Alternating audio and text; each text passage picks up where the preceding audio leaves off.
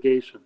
School districts in Maine and New Hampshire have been invited by Drummond and Woodson to join the lawsuit. Drummond and Woodson has determined that participation in this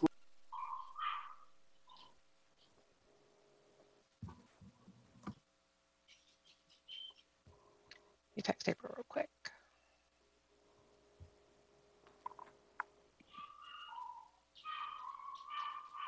She just said she's having trouble getting in, but I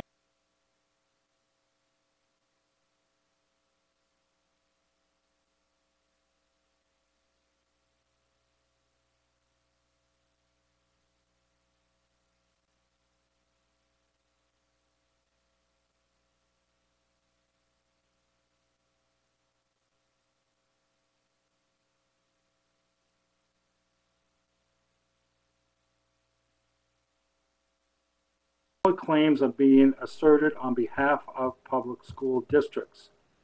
Our law firm, Drummond.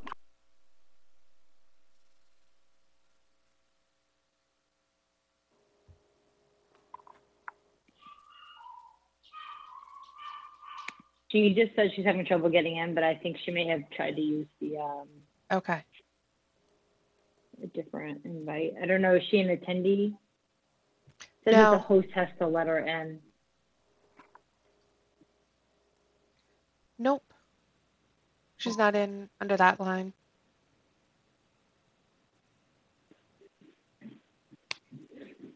Can you just text her an invite?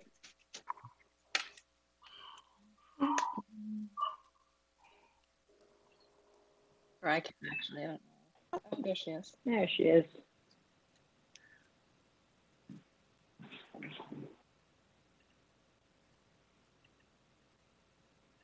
Okay. As soon as you, and there's Alicia. All right, I'm going to go ahead and call tonight's meeting to order. It is Thursday, July 16th, and tonight is a Scarborough School Board meeting. If I could please have the attendance. Sure. Ms. Durgan? Yes, I mean here. Ms. Giftos? Here. Dr. Gill? Here. Ms. Castellanos? Here. Ms. Layton? Here. Mrs. Seither? Here. Mrs. Turner? And Mr. Bennett? Here. If you could please join me for the Pledge of Allegiance. I pledge allegiance to the flag of the United States of America and to the republic for which it stands, one nation, under God, indivisible, with liberty and justice for all. Are there any adjustments to tonight's agenda? Okay. All right, seeing none, just checking to see if there's any public comments tonight. I'll give it just a second. Okay, seeing none, moving into 6.0, the superintendent's report. Thank you, Leanne. I'm not sure if you can pull up those screens on the slides.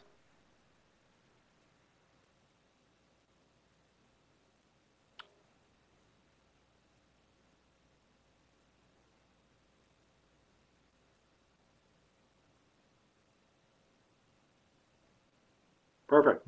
Great. Thank you so much. So tonight I'd like to talk about the school district opioid litigation information. And I apologize if I'm going to read a little bit. I'll try to get through this fairly quickly. I have basically 3 to 4 slides. Across the country, there are lawsuits being brought by states and local governments against a number of pharmaceutical companies as a result of the public health costs arising from opioid crisis. Similar claims are being asserted on behalf of public school districts. Our law firm, Drummond and Woodson, out of Portland, Maine, has been contacted by the national law firm leading this litigation. School districts in Maine and New Hampshire have been invited by Drummond and Woodson to join the lawsuit.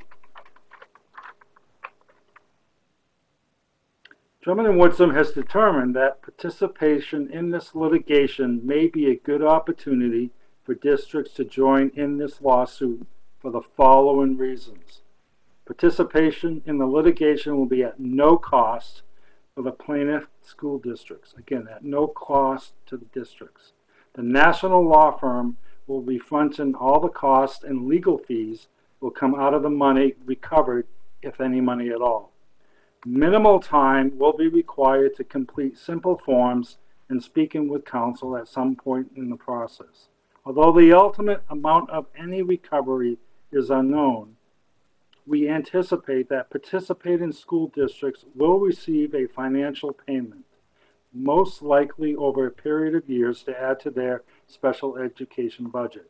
It has been communicated to us by Drummond Woodsum that no cost, no risk, low potential of our time.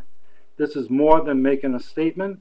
This is a timely request. In order to be part of the lawsuit, we will need to vote on this tonight.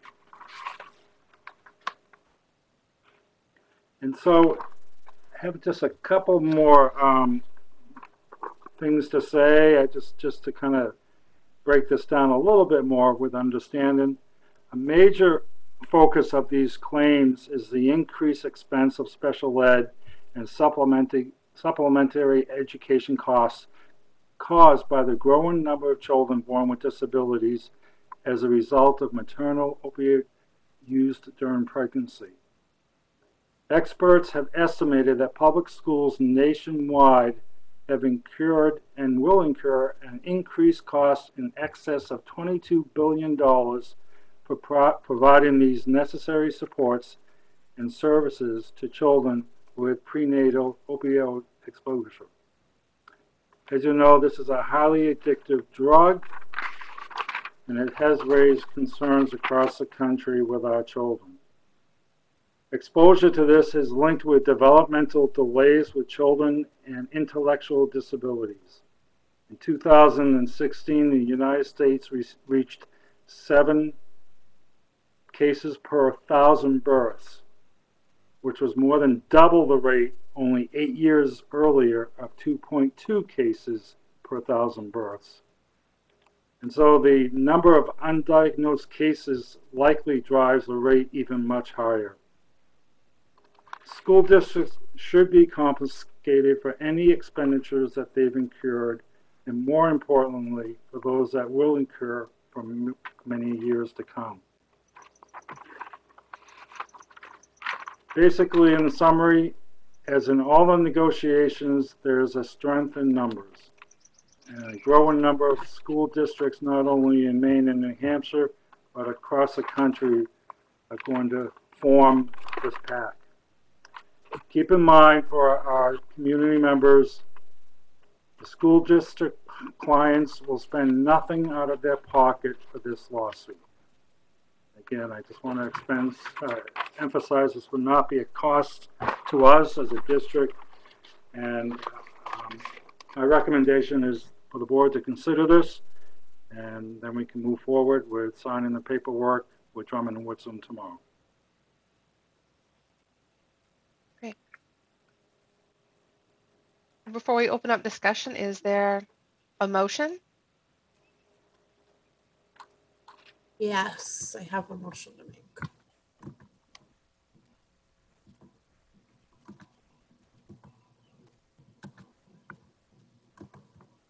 Sorry, I don't have it on my screen. It's okay. I do if you want me to. I've got it. A motion to approve the resolution that the Scarborough school system will join other school systems and file claims as part of multi-district litigation and bankruptcy litigation, and to join the class action lawsuit settlement class in an effort to recoup damages caused by the opioid epidemic. Second. And discussion? Just to open this up, Sandy, thank you for bringing this forward. In reading through the resolution and the information that Drummond had provided, I think there is strength in numbers. This has hit Maine very hard. I think it's important that we're making a stand and that we are standing behind the fact that this is a crisis that needs to be addressed within our country and within our state.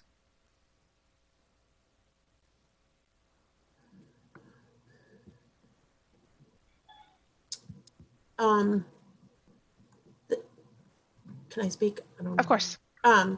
So I support the motion. This is the population that I work with and see the unfortunate devastating consequences that caused by prenatal exposure to opiate use and during pregnancy. You know, the litigation is limited to prenatal exposure. What it doesn't take into account is the delays caused by the neglect of parental use of opiates. And I think that that also causes a lot of additional behavioral, emotional, and developmental needs in our student population. Of course, that can is probably much more difficult to prove as it relates to the pharmaceutical companies, because at that point there's a lot more parental causation, but certainly the cost to school districts is much more expansive than just the prenatal exposure. I appreciate Drummond Woodsum reaching out to us and giving us this opportunity after they've been contacted.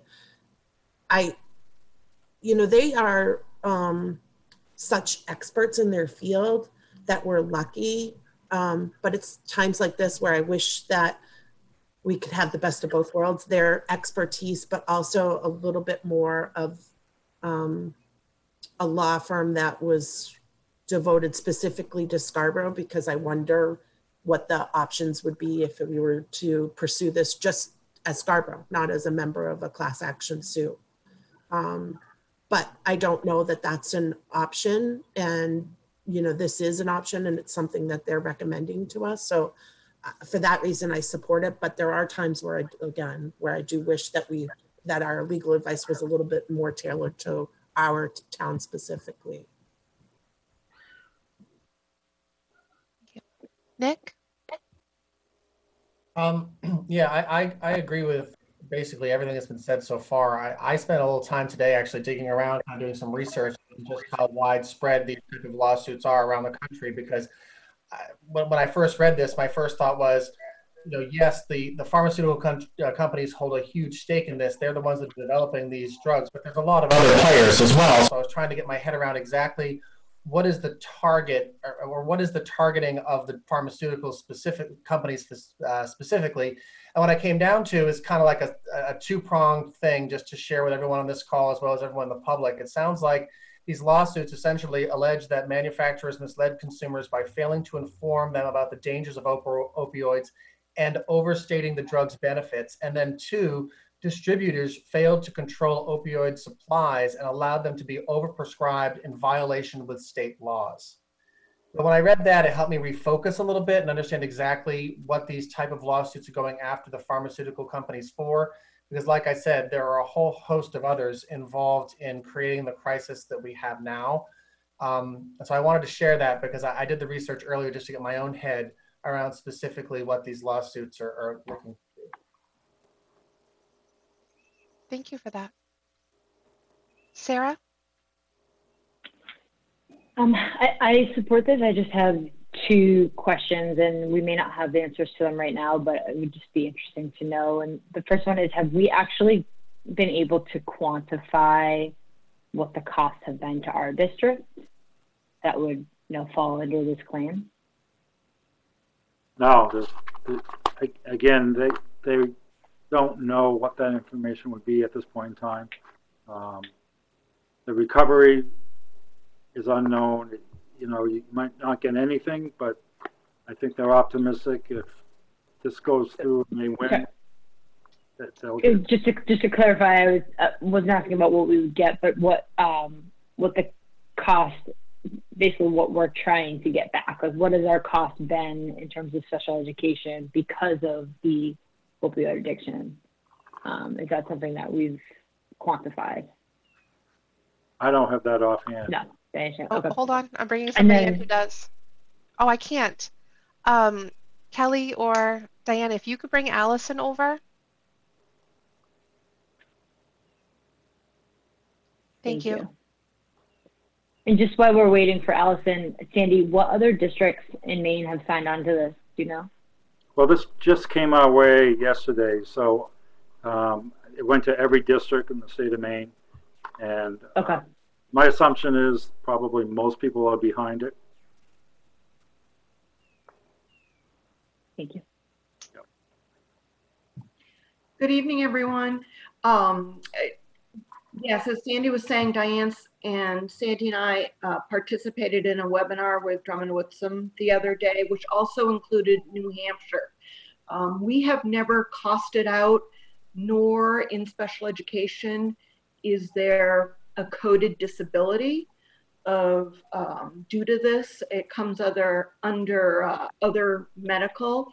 I can tell you that I'm specifically aware of cases that we've either known at birth due to adoption or foster care, or over time, as they said, developmentally, they haven't been meeting their developmental needs in the stages. And then when we go into history, that becomes a possible indicator.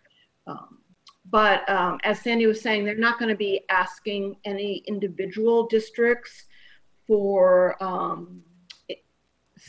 statistics relative to what we've done in the past. As a class action suit, this will just be settled based on our percentage of identified students within our state, and that's how it'll be divvied out. Okay. Thanks, Allison. Sure. Thank you. Hillary? I was just wondering if anyone knew, is the lawsuit targeted towards states like Maine that have identified opioid addiction and use as more of a problem than other locations? The lawsuit originated out of Chicago initially with pharmaceutical, that I think you saw the information from Drummond Woodson. I believe there's about 10 other states now that have joined, and that's why they've reached out to other states, specifically Drummond Woodson. They shared with us they had vetted the law firms that are representing the cases. They've did some of the research that Nick was talking about. And have passed on this to us. But I would say it's a July 30th filing date. And so they are expecting that a significant more number of states will come on board. Thank you. Allison, I just want your quick opinion. I mean, I know we've talked about this before, but just to get it out there, you know, every year we see a substantial increase in our special education needs and therefore our funding. And is that something that can be attributed to the increase in opioid addiction in your opinion, or maybe even scientifically? That's a great question. I'm not sure, other than we can certainly document the increased level of emotional disabilities and significant behavior regulation and in our incoming 5-year-olds. Numbers don't add up equally 1-to-1, and we have had our needs have just been so severe with our incoming little ones. And so we've been able to track that over time. I think, I've shared in the past a historical perspective of the number of incoming students and the number that require one-on-one adult support throughout the day. We certainly have many more complex medical students than we've ever had before. Okay, thank you. Sure. All right. Seeing no other comments, I think we're ready to vote on the motion. Ms. Durgan, Yes. Mrs. Giftos, Yes. Dr. Gill, Yes. Ms. Castellanos, Yes. Ms. Layton, Yes. Mrs. Seither, Yes. Mrs. Turner, and Mr. Bennett. Yes. Motion passes. Thank you so much. Thank you, Sandy. Thank you. Moving to 7.0, it's an update on the School Transition Reopen Design Task Force. Great. So we wanted to give you a little bit of an update. I know that at our next board meeting on July 30th, we're going to have a workshop dedicated to this, but we're also aware that many people are wondering about the progress that the district is making. And so we wanted to give you a brief update tonight. So for those who are not aware, we have developed a task force, and the role of the task force really is to review the most current directives and recommendations from the Maine Department of Education and from the Centers for Disease Control. We know that that's something that's a moving target, and information is coming out on a regular basis. We have been considering input from some of our public health officials, including our district physician and other community members who are experts in their fields, as well as public safety, and all with the intention to develop a plan that we can present to you on July 30th that includes information about our physical reentry needs and protocols that would be developed, health and wellness needs and protocols, academic planning, and also social emotional planning.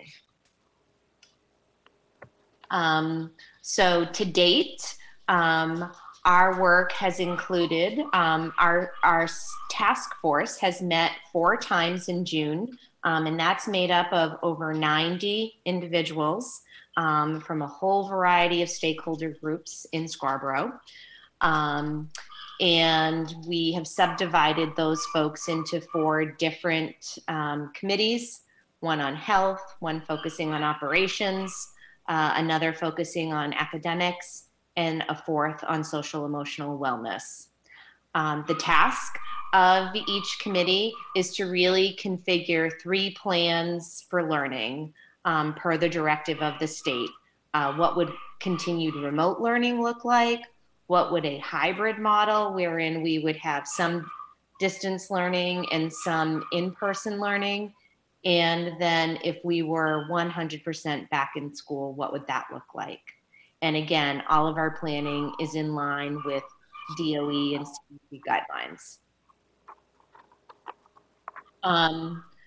This is our stoplight in terms of the plans that we've been making. So if And this is true for all districts in the state of Maine. And so I know that there has been a lot on the news and in the media about planning at this time. And so many of you have probably already heard some inklings about what are the plans if we're in the red, if we're in the yellow, if we're in the green, so just, passing along, this messaging that we're using internally as well.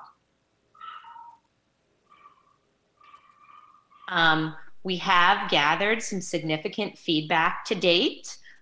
Prior to the start of our task force meeting, as we were closing out the end of the school year, there were surveys that were distributed to families, to students, and to staff. And then on July 1st, we sent out a couple of other surveys because after the START teams did meet, there were some pieces of information that they felt we had not gathered yet that would be helpful for our planning. And we also were reaching out to staff to get information about, what their needs might be for the fall as well. So what I wanted to do this evening was to just give you a brief synopsis of some of the information from the June survey and also from the July 1 survey, because I think at the heart of all of this, in addition to following the recommendations from the DOE and the CDC, is a laser focused attention on what is the feedback that we get from our community. So I'll start with the Panorama survey. Panorama Education is a web-based service that we partnered with to give the surveys in June. And so This slide talks about the community survey. And so there were over 1,300 responses. And, we'll just hit a few of the highlights here. There were, in terms of childcare, when that was asked, 24% of our families were somewhat to extremely concerned about childcare in the remote learning that we had, or in thinking about what learning could look like moving ahead.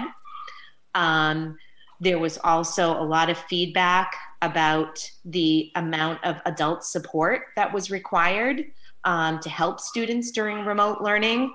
63% of our families said that adult support was required almost all of the time to sometimes. And then you'll see 36% said that support was really only required once in a while or to a minimal degree.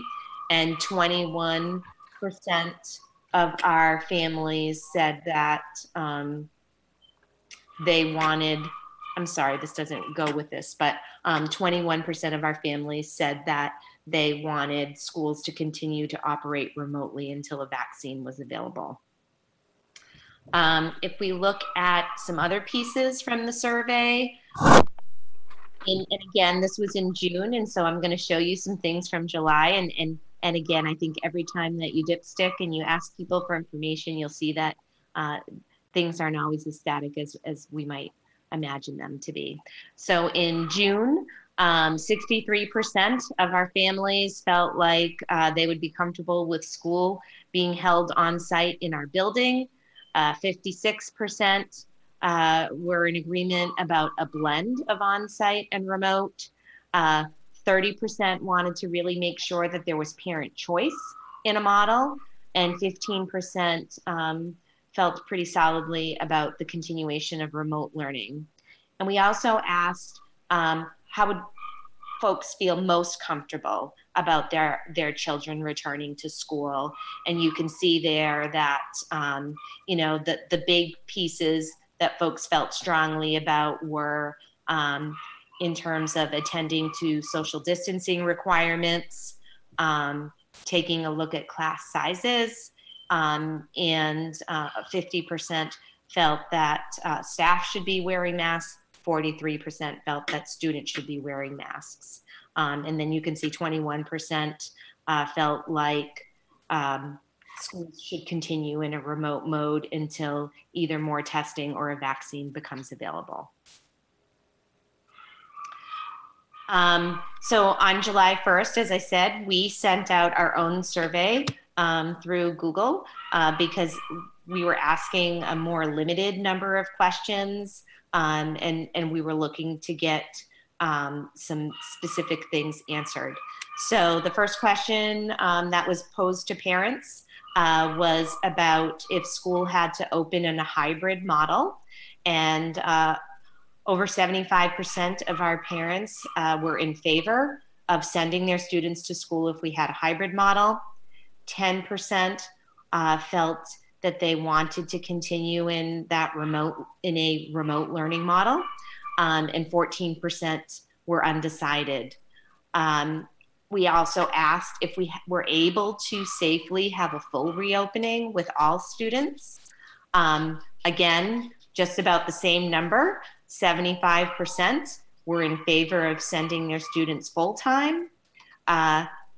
Almost 7% felt strongly about staying in a remote experience, and almost 18% were undecided. And in the second survey, we had almost 1,200 families who answered. So pretty consistent numbers of folks that have been providing us with some feedback.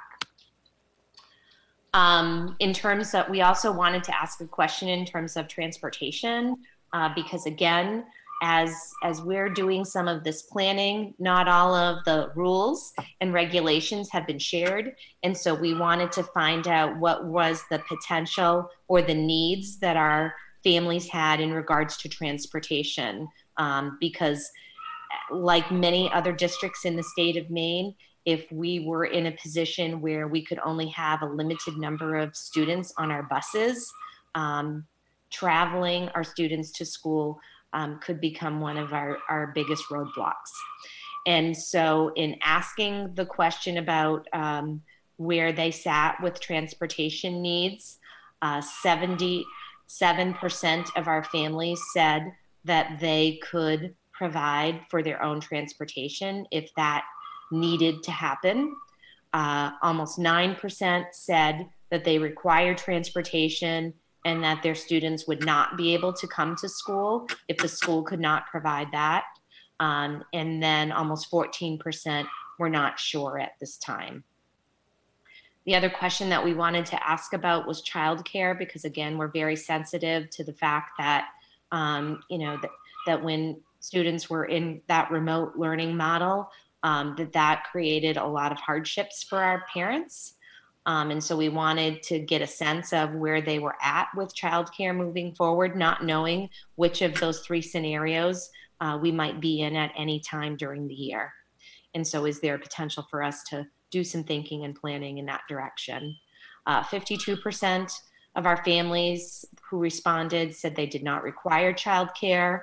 Another 14% felt that if their student schedules could match across schools, say we were in a hybrid model across phases, as long as their students were on a similar schedule, they would not require childcare. But 35% of our families did indicate that they would need to find some kind of childcare if either a hybrid or distance learning model were used in the fall. And then we asked an open-ended question, and that was a lot of fun to pull all the themes from. And so I relied on some of the work that I had done previously in my dissertation to do some codifying and to figure out what some of those major themes are. And I've listed them here.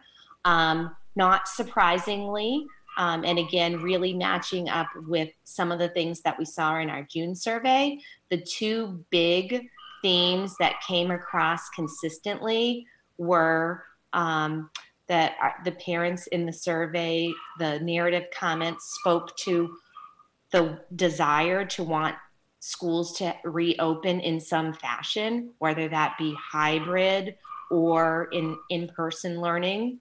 And then right behind that, 105 comments that spoke to the need for more robust learning if we were in a distance model, and to really take a look at live instruction, synchronous learning versus just posting learning plans, and teachers, checking in the way that happened in the spring. Obviously, we did not have a lot of turnaround time when this pandemic started, but we've been really carefully reflecting and adjusting our course as we consider the scenarios for the fall. Those were the two huge themes. You can see 109 comments for one, 105 for the second. And from that, the other themes really drop. 39 comments about social and emotional well-being, comments around special services. All of these are still very important. And so because they came up in the double digits, I wanted to make sure that we shared them with you this evening. And so, it's like the ability to meet requirements for safety, for, kid opinions about students needing to wear masks, about social distancing, that came up. Transportation or drop off and pickup questions were listed. There was some feedback about using a more traditional grading system this time around, and making sure that there was some explicit teacher feedback that was voiced. Childcare, again, although that was a question that came up in the narrative comments, we did have 23 people write narrative comments about their desire to continue in distance learning. Some folks who thought that either we should explore some other models and options, or that they might independently be exploring other options for their students. We had some feedback in regards to how hybrid days would be selected and what are some other hybrid models that we might consider. And then folks who really wanted to make sure that there were still activities or athletics available for their students. And so our next steps. So early next week, although it may be tomorrow because we just got some news hot off the press before the meeting this evening, the state is expected to be providing us with more guidance and requirements that would need to be met. So specifically what they've talked about is releasing a metric that they're going to apply to say, based on this metric, the guidance is that your community is in the green, in the yellow, or in the red. It's going to be the decision of every local district to ultimately decide what to do about school opening. The state has been clear with us now that they're going to provide us with guidance, but those decisions will be local decisions. And so they're going to provide us with that metric, and it's going to be a metric on a weekly basis. So for example, and if you've been following any of the metrics, I looked at the metric a couple of days ago just to kind of get a sense for myself. Right now in Cumberland County, the rate of people testing positive it was 3.7 per 100,000 residents the other day. That places us in the yellow. Yellow is anywhere from 1 case to 10 cases per 100,000. So to be in the green, you have to be under 1 case per 100,000. And if we grew to over 10 cases per 100,000, then we would be considered in the red. And then the other piece that we're expecting from the state is also some requirements about what criteria we would need to be able to meet from a safety standpoint to be able to open. So whether that be, again, we haven't seen it, so we don't know, but whether that be about social distancing requirements or masks, et cetera, we are going to be able to, we would need to be able to demonstrate that we can meet those criteria. The DOE is also hosting some technical assistance meetings on July 21st and 22nd, so on Tuesday and Wednesday, to help districts in terms of moving forward with their models. And our task force meetings are also happening next week. And so, you know, we were really hopeful when we set the timing for our next task force meetings that we would have some updated information from the state. And it would seem that maybe the stars are going to align for us because we're really hopeful that we're going to have that information so that next Wednesday and Thursday, our teams can, you know, have a more realistic look at where we think we may be and really hammering out those other details that we still need to work on so that by July 30th, we can come back to you with some really concrete information. And I apologize for my small dog barking because I still hear her, so I imagine you can as well.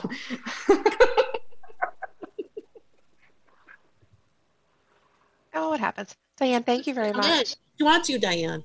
What's that? She wants to be with you. Oh, she absolutely does.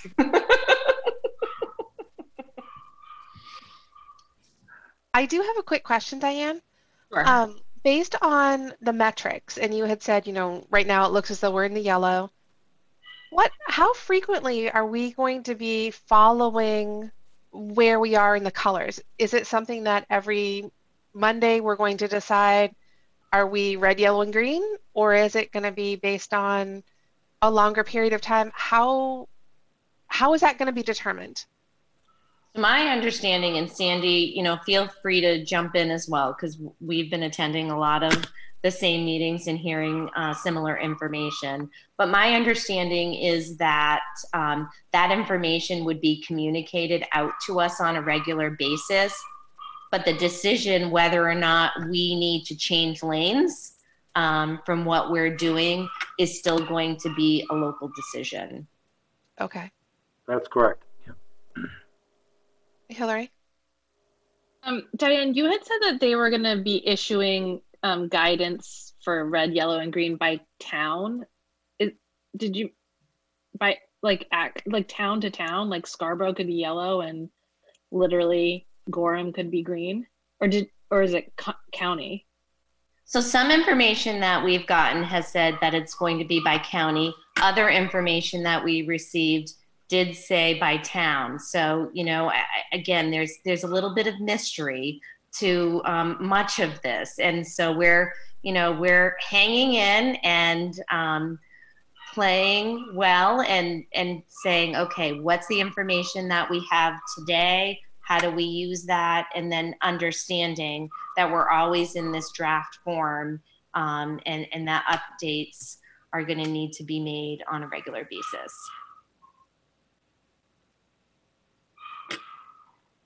Wow. Good information. Any other comments? Thank you April? for all of the work you've been doing. I appreciate it. Yeah, well, I think we understand the anxiety and the angst that everyone has about, the consideration of school starting. And I think, we would like to have solidified plans just as much as everyone else would. So we're really hopeful that that the information that we'll receive in the next week or two are really going to help to set us on a solid path. And again, allow us to continue to update the community about where we are. April? Yeah, I just wanted to add that for any of our community members who are curious about any of the documents that the START committee generated, or if they want to look through the meeting notes, all of that stuff is publicly available.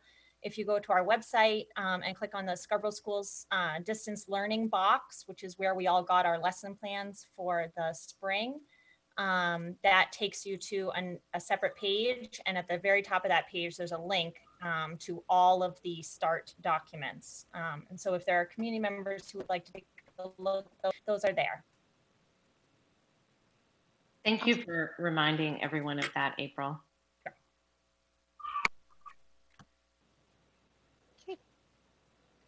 All right, moving on. Next up is the chair's report, and real short, real sweet. I don't think this one's me, but I'm going to say it. Thank you. Tuesday was a great day with the passing of the budget. I think it relieves a lot of pressure from all of us, and I really want to take an opportunity to thank our administration. You changed that budget so many times. Thank you for being positive as we got through all of this. Thanks for your flexibility. The finance committee, holy cow, that's 3 years in a row. 2 with the exact team. Amazing work. You guys are absolute rock stars with what you've done. And thank you to everybody in the community who put out signs, who rallied support. It was the largest turnout that we've ever had on a budget vote. It was incredible. I hope we can keep this kind of energy and support going for the schools year over year. So thank you, everyone. Moving into committee reports. Not sure who's first up. I put myself first. Okay. I don't have access to the screen. So Kelly, if you don't mind hitting the slide, please. Excellent. Yeah. So perfectly to piggyback on what Leanne just said, as a communications committee, we were on a very shortened timeline for this budget cycle. There was not very much time between town council's second reading and the vote this year. And I just want to express my appreciation to Kristen and Hillary and to Sarah for also coming to our communications committee meeting and making sure that we had our talking points down and our facts and figures correct. Thank you to Kate for helping us to pull together some tables and some things that we had thought would be helpful for the community to make their decision. This slide is just a sampling of some of the memes and social media that we put forward. We also made good use of, and you can go to the next slide, Kelly. Thank you. We also made good use of our town web, our school website, and also the SwiftReach email. I want to thank Chief Thurlow once again for allowing us to use his space in the no section in the leader. That is free of charge for us. And so that is an amazing resource for us to be able to get some print media out that does not cost, that does not come at a cost. And thank you to Kristen for writing the body of that document. Then a couple of other things, just to make a point, given the financial constraints that we were all feeling and the amount of work that went into this budget, we as a committee decided not to place an ad in the leader this year. And we did not do a roll call. And the reason I put those two things on the slide was I have seen some questions out in the community as to whether or not we did those things. And so first and foremost, I just wanted to answer those questions. And then I also wanted to be able to say publicly that when the school board uses SwiftReach to make an announcement like for an election day, that does not come at an additional cost either. That is part of our subscription. And technically, it, you know, we subscribe to SwiftReach and there is a cost associated with that, but it's not quite the same as when a political action committee or private citizens organize a robocall. And so it may be a difference without distinction for some folks, but I did want to, you know, make sure that that information was available. Next plan is to meet and debrief. We'll go through our budget calendar and make sure that we write down what worked and what didn't. And so if anybody has any comments that they would like to pass along to the committee, we would love to make sure that we incorporate the board's thoughts. And thank you to everybody who helped me last minute and, you know, eyes on documents. And thank you to Kelly for helping me with distribution. And thank you to those cute little buggers who stood out on Route 1 multiple times during the day on Tuesday, helping to get out the vote. Awesome. Thank you.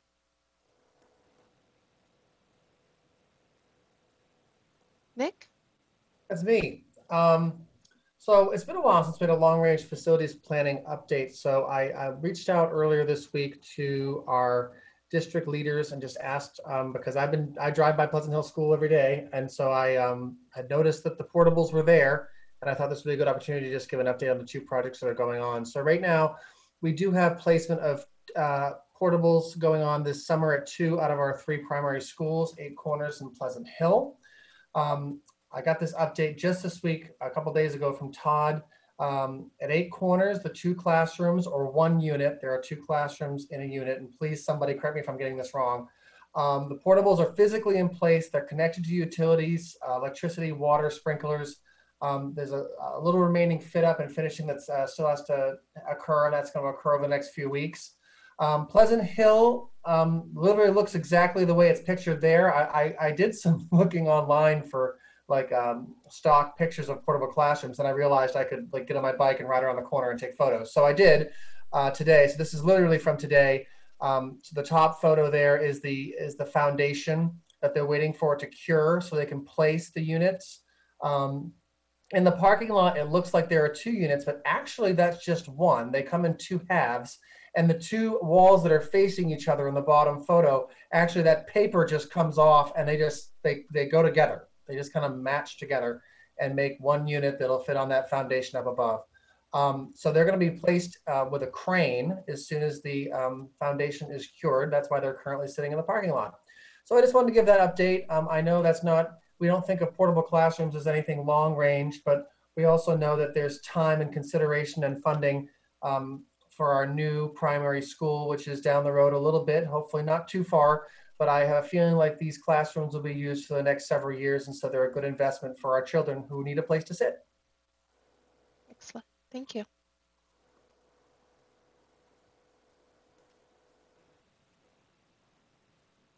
Okay, so this is as part of the negotiations update. I thought we could do an overview of. Sorry, can you guys hear me?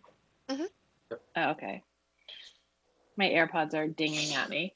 I would do an overview of the recently ratified and signed professional staff contract. The negotiations have been ongoing, so I just thought it might be helpful. I know you guys have a lot of this information, and obviously the contract is available online as a public document, but I thought I might highlight some of the biggest changes. So, I don't have control of this. So Kelly, can you go to the, thank you. So just to review, negotiations between the school board and the SEA negotiating team started in February of 2019. And we worked really hard for many hours from then until about August 2019, at which point we made the decision to try a mediator. The request for mediation was filed in August, and we got a date in October. I think it was 2 meetings with the mediator.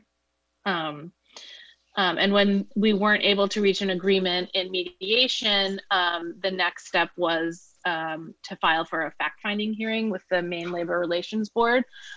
So we filed for that in October, and we got a date for that hearing in December. And then once they made their recommendations, we were able to reach a tentative agreement in February of 2020.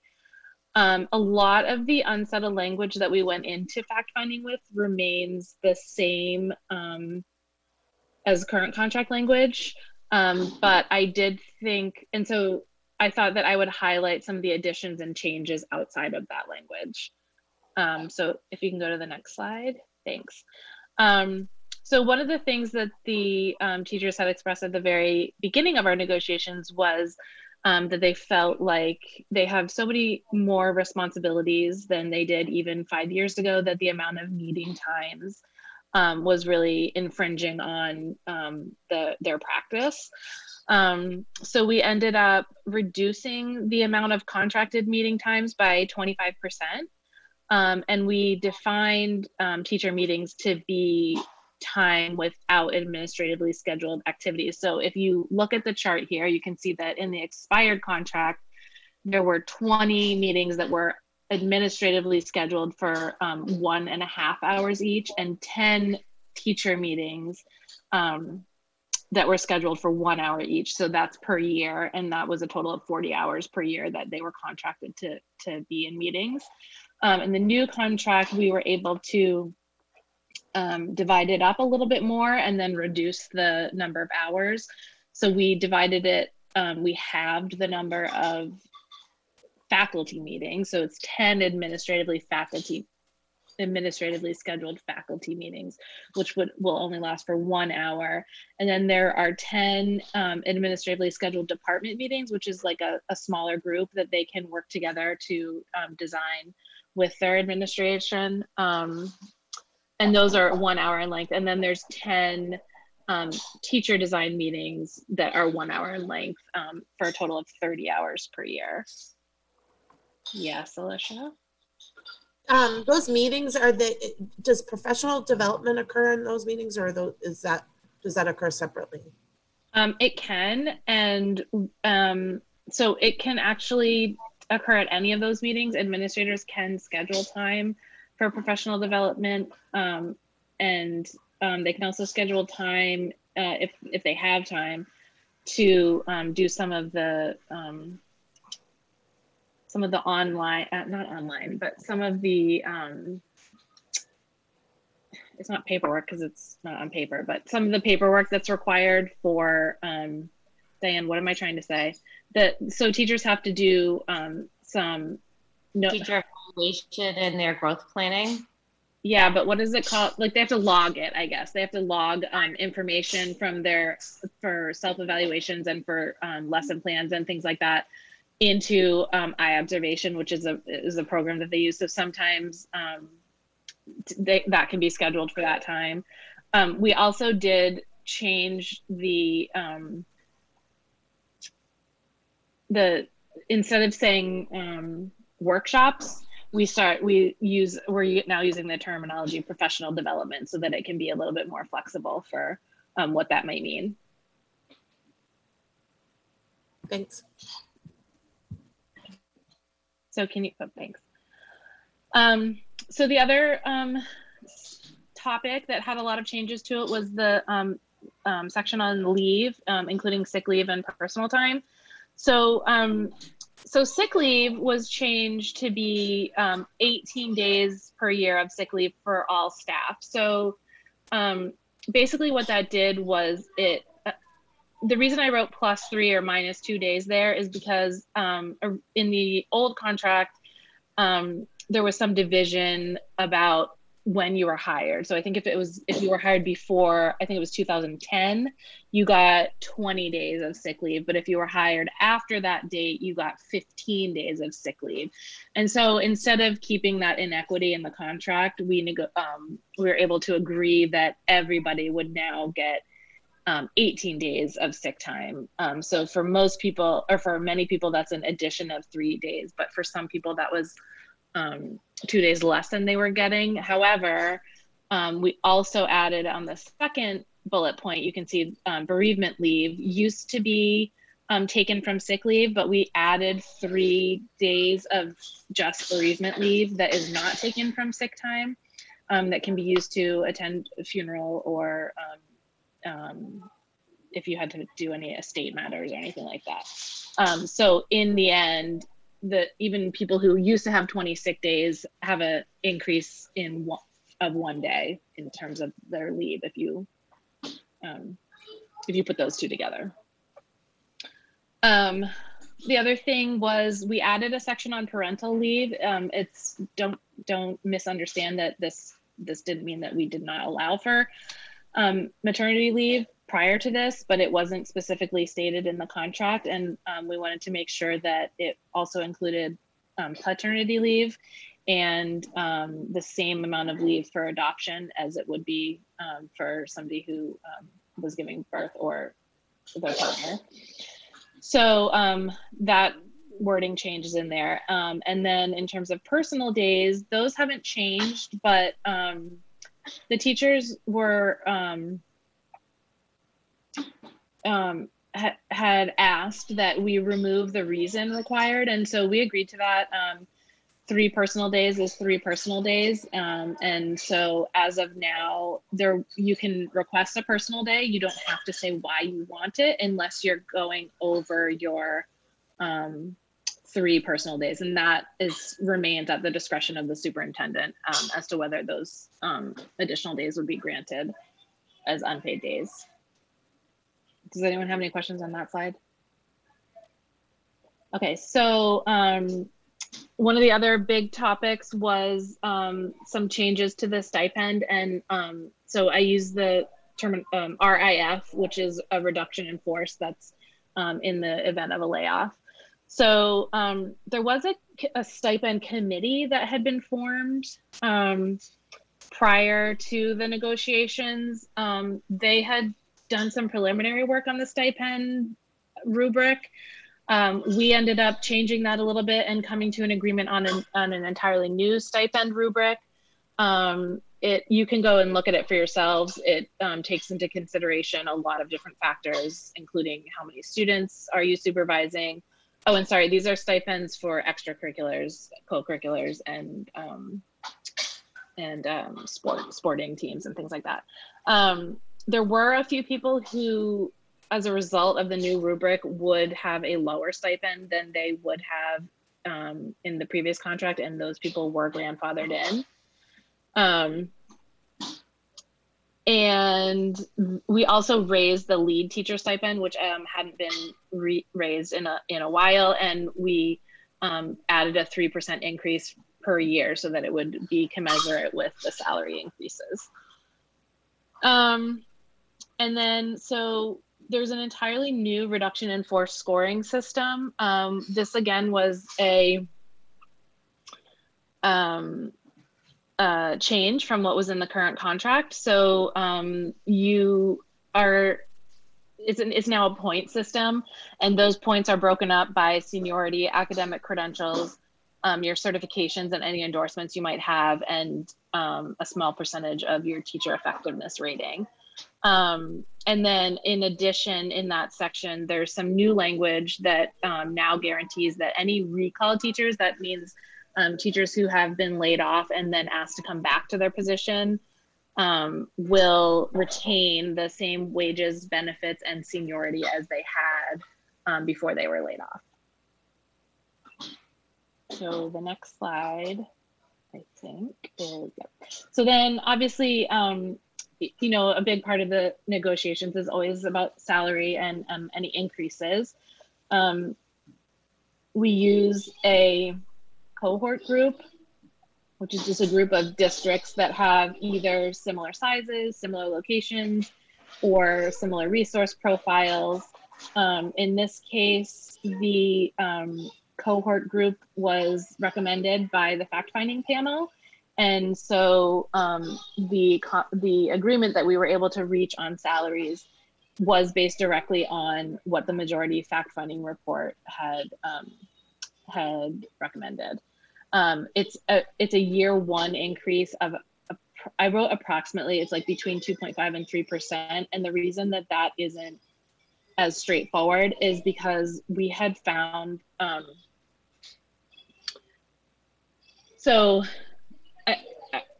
teachers pay scales are based on lanes as far as what your degree is and how many credits you have. And then it's also based on the steps, which equates to how many years experience you have. So hold on, I'm just gonna close the door. Lila, can you stop singing, please? Oh, I should have muted.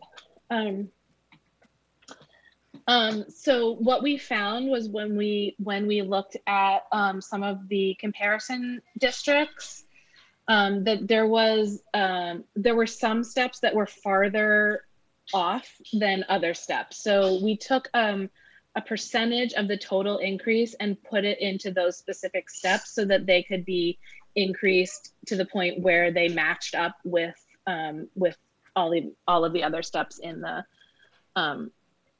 rubric. So, but then in year 2 and year 3, there's straightforward COLA raises of 3.5% and 4%.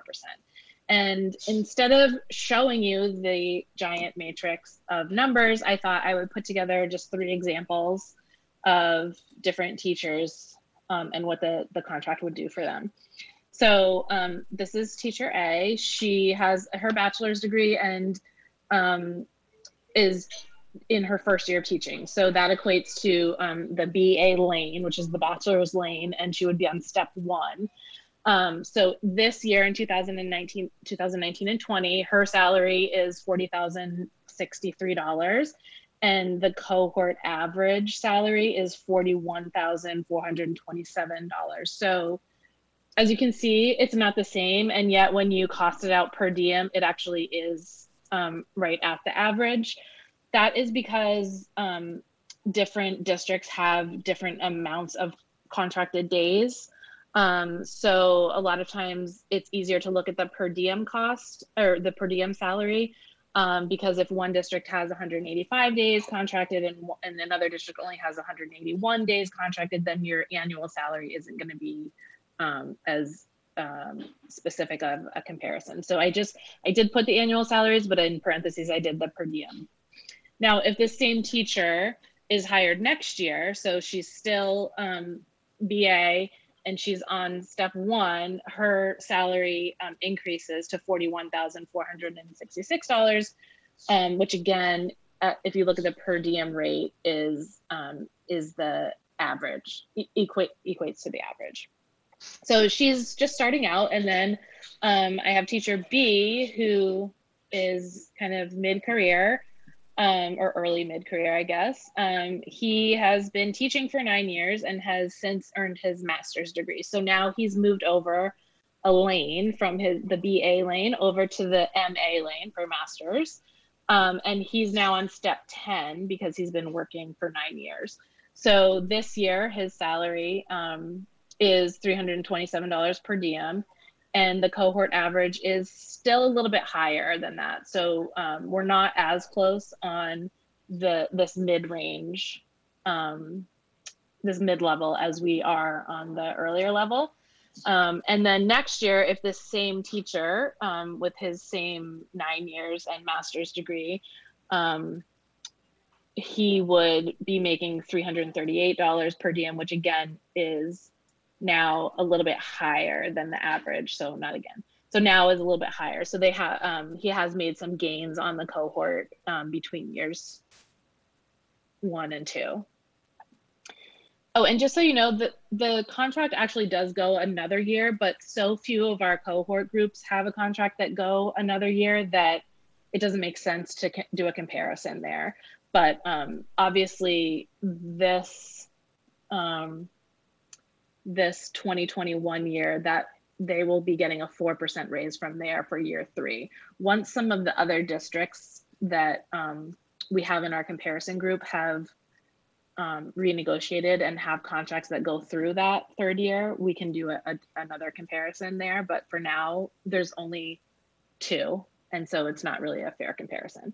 Okay, so this is teacher C. She now has earned her master's degree plus 15 credits of further professional development work. And she has been teaching for 19 years. So this year, she's making $407 per diem, which is above average by $765 per day. And next year, this same teacher who is so again, she's changed lanes now to MA plus 15 and is on step 20 of the scale, will be making $422 per diem, which is again above the cohort average by $11. We're glad to see that our teachers have made gains.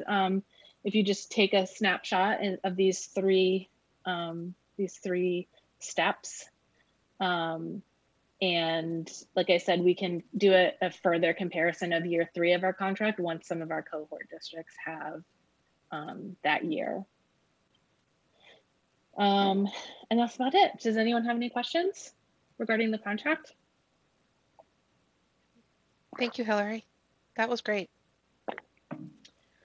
And then separately, or I guess tangentially related, I just wanted to also do an update on some of the concessions. I think last time we had announced that we were asking to meet with our collective bargaining units regarding concessions that might help us this school year with all the unknown costs of preparing for learning with COVID-19. And we have met and just had productive conversations and come to, I won't even call it a tentative agreement because it's not a document in some cases, but we have come to conclusions with the teachers, the educational support professionals, which is also known as the ESP contract, the administrators, and our superintendent. So the teachers, they have any agreement that we might have between the negotiations teams will have to be ratified by their membership. So that's why that has an asterisk next to it. So more information should be forthcoming regarding that. And then the educational support professionals, because their contract year was ending, their concessions are actually embedded within a new contract. And so because that's an actual new contract, it needs to be ratified by both parties. So that, again, is like a slightly longer process. The administrators, have agreed to a concession, and our superintendent, as was we announced last time, has also agreed to a concession. So that's it for now. That was a long one. Sorry. No, it was great. It was a lot of information. Also wanted to share that our non-bargaining units have also met. So members of the central office staff have met and made concessions as well, in addition to this work that you guys have done on negotiations. April? Thank you. I'll start by saying how much I appreciate everyone's willingness to have these difficult conversations. I'm not even sure who my question is directed at, but now that the budget has passed, what are we able to do with these funds? Because I know that we are only allowed, to spend certain amounts within our budget categories and things like that. And so how does this impact, what we are able to do? That's a Diane or Sandy question, I would say. That might be a Kate question too. Kate, if it's all right, I'd like to bring you over. And you should be. Kate's not here. We can certainly look into that and make sure we get the right answer for you. She's here. She just needs to unmute. Hey, kid. I wouldn't miss this for the world. What are you talking about? And I was really listening with almost both of my ears as I'm working on budget documents. Isn't that interesting? Kate, do you have a cot set up in your office? Is that where you sleep now? Yes, I live here now. Very nice. I'm building a deck out on the windows here, so. Nice. Excellent. So the short answer to April's question, I think, is that these concessions will allow us to appropriately allocate the last reductions that we made to accommodate the reductions that the town council made to our budget in the last go round before we went out to referendum. And that's really where that money is going. It's allowing us to make line item reductions in salaries pretty much across the board. It doesn't generate enough money to do more than that, really, at my calculation based on the conversations that are going on right now. I'm not sure if that's answering the question, but it's not as though we now have a new big pool of money that we can reallocate to something else. Yeah, I think, can I just clarify quick? I think more my question, Kate, is do we need to meet as a finance committee, or is that something that the finance committee discusses? Or at this point, is it something that, there are only certain voter categories, and because that came out of staff salaries, it needs to be applied to certain areas. Like, I know when we do line item transfers and things like that, the full board has to approve it. But is this something that the school board finance committee would decide how to prioritize this money, or is this something that would happen at the staff level? So it's a little bit of both, because what the board voted to do at their last meeting when they allocated the final reductions was to place them in the voter categories broadly, but not to place them into individual line items.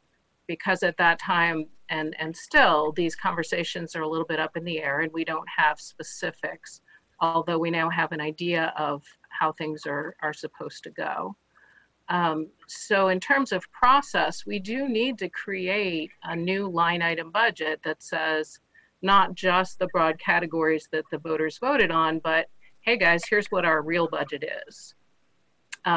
Those reductions, again, will presumably come from the salary lines all across the board for all the different categories of folks who are looking at making these concessions, but will also fit into the reductions that the board made at their last meeting before referendum.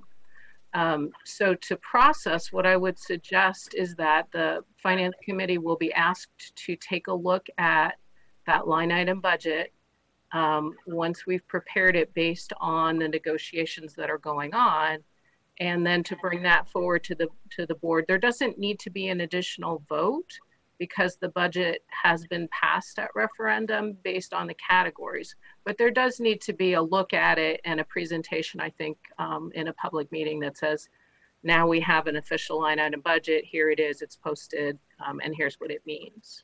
So that's how I would see it. Great, thank you, Kate. Diane? Yeah, so I just wanted to clarify, because I know we've been talking about this a lot and trying to work through this.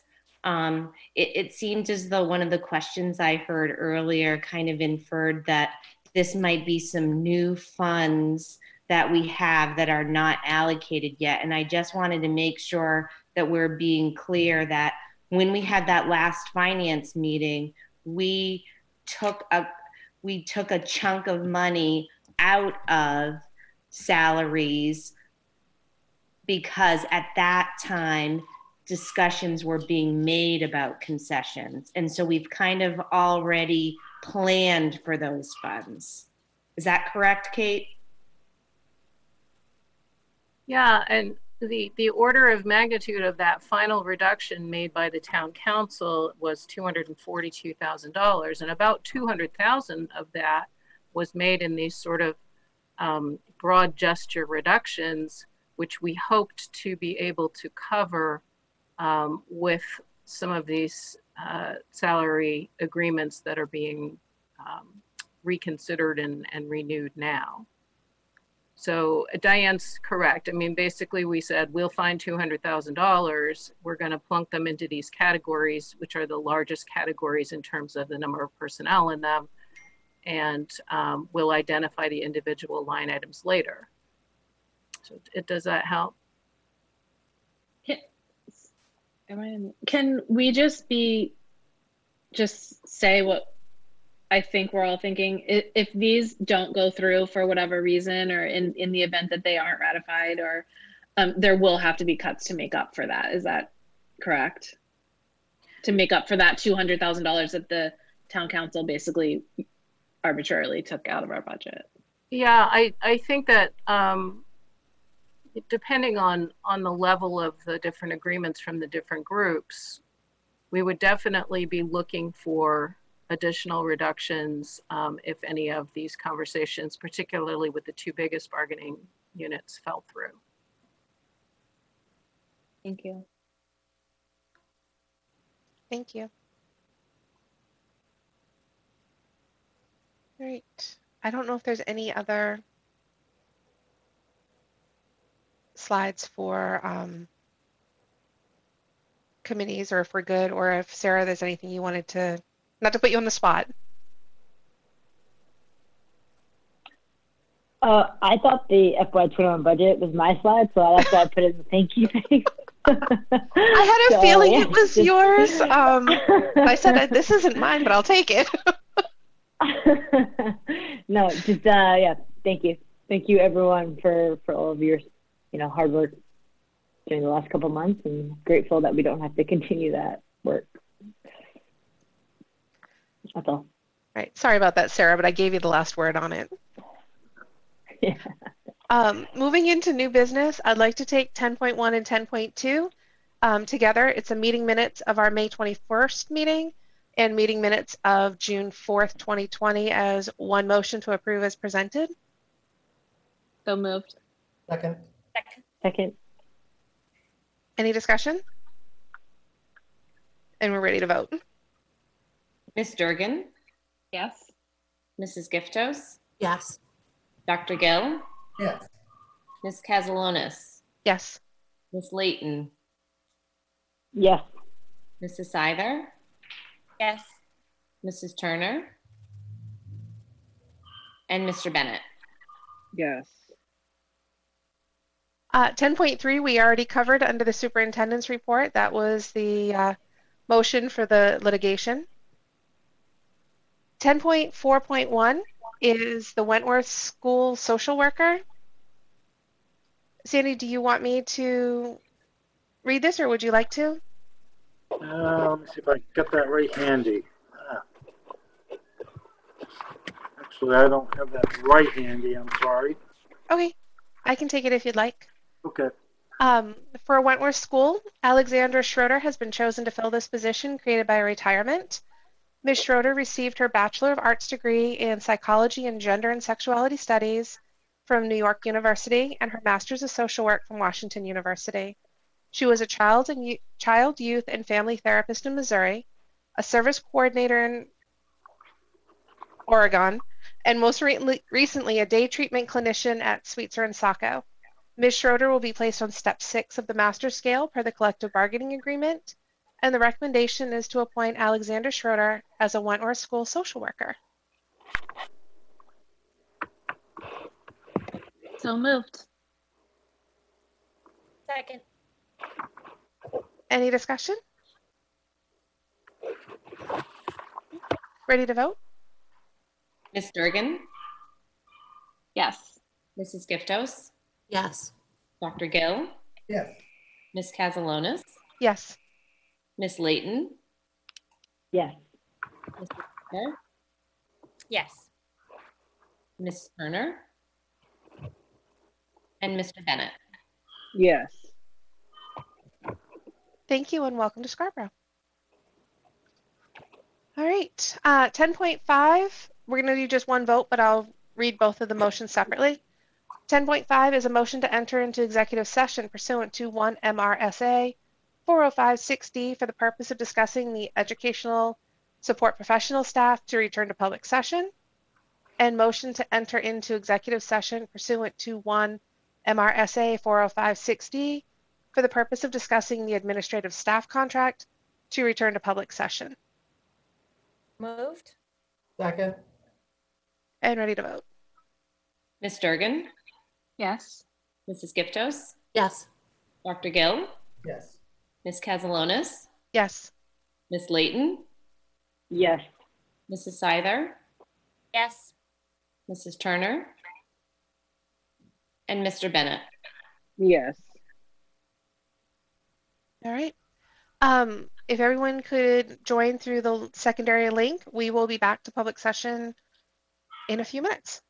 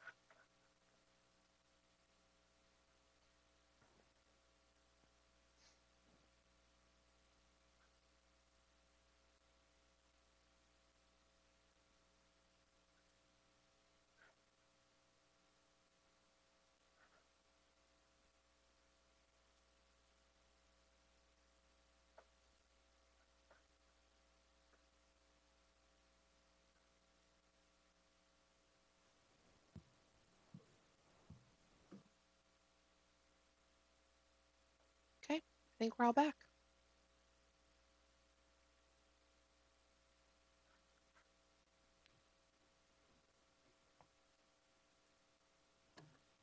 All right, we're back. Which brings us to 10.7,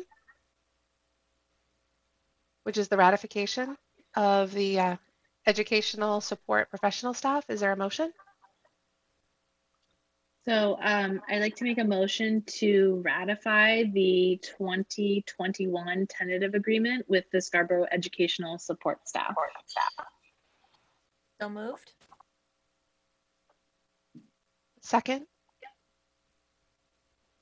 And discussion? Hillary? I just wanted to say that in this case, the board is voting to ratify this first. It also will need to be ratified by the educational support professionals. And in this case, I just want to say for the public that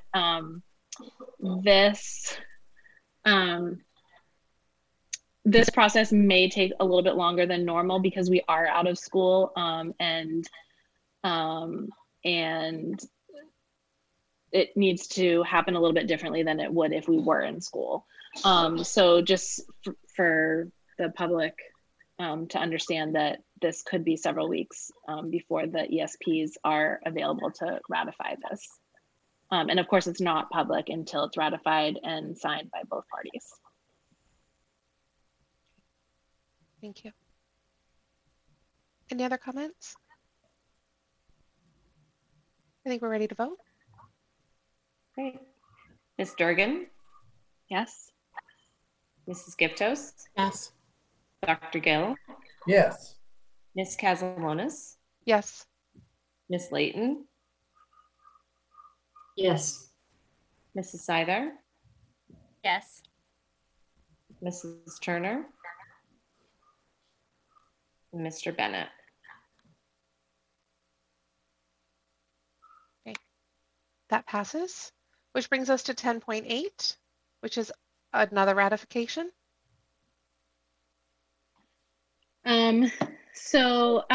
I'd like to move to ratify the 2021-22 tentative agreement that we've reached between the Scarborough Board of Education and the Scarborough administrators. Moved. Second. And discussion? Nick?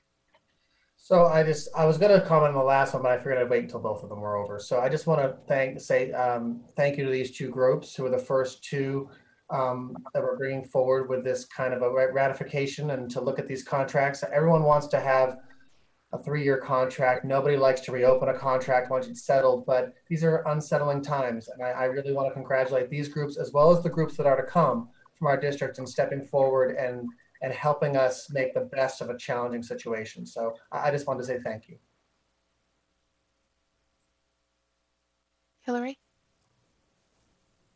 I'll just clarify again, in this case, this has been ratified by the administrators, and if it gets ratified in our vote, it still won't be public until a clean copy has been signed by both parties. And once that's happened, it will be a public document and posted to our website.